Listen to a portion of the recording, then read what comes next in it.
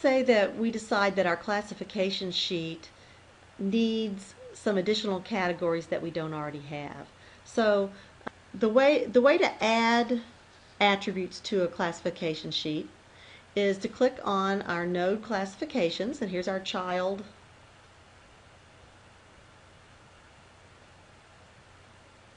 Here's our child node. We want to go to the Create tab. We will do create a new attribute. And let's decide that we're going to, in addition to the other things we have for the children, we'll have the number of books that they responded to. Let's call that NO, for number books responded to. We'll just call it RESP for brief, and I'll put here number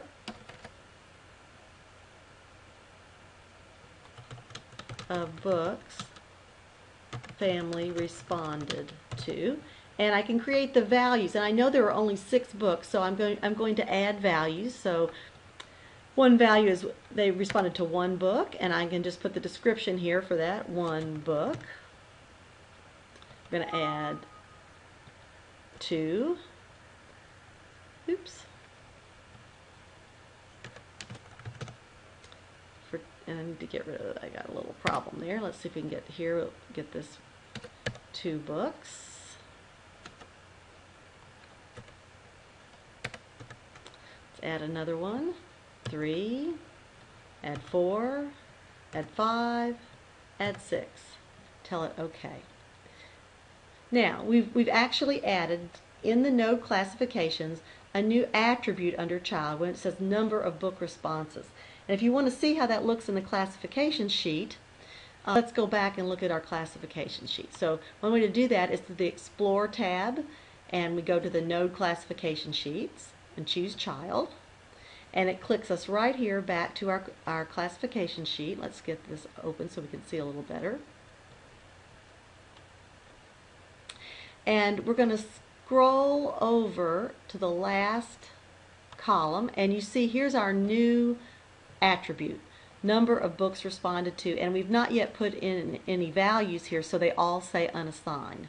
But you know, I think that's sort of going to cause me a problem because I don't like it saying no book responded. I meant number, but I think that's going to be hard to remember. So I'm actually going to change the name. So the way to do that is to show the attribute that we want to edit.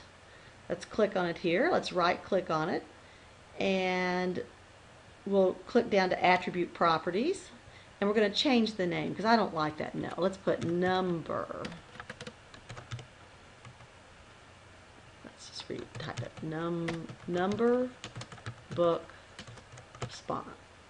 I think I'll just put number of books. I think that will work. Number of books family respond to. I like that better, and I can leave the values as they are and click OK. So you can see how you can very quickly make edits here.